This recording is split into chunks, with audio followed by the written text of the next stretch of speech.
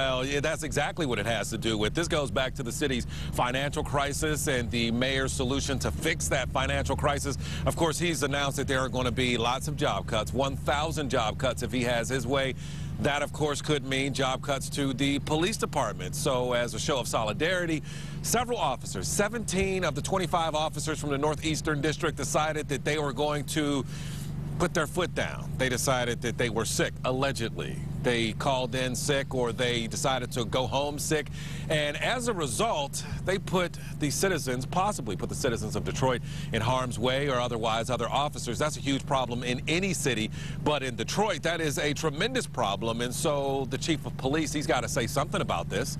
He was, of course, a patrol officer himself, and he knows that the officers are frustrated as a result of these rumors that as many as 300 officers, maybe even more, will be laid off as a result of the city's budget problems. But he says, regardless of that, you just can't walk out on the job. And so he had to do something. And so he put several of those officers on suspension.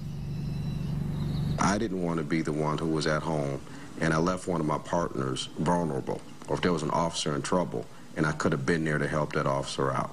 I didn't want to abandon a citizen who might have needed my help.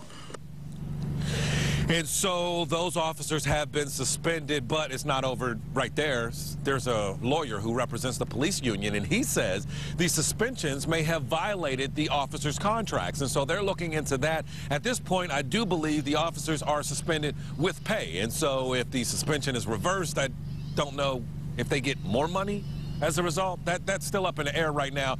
But at this point, the officers have been suspended as a result of getting sick.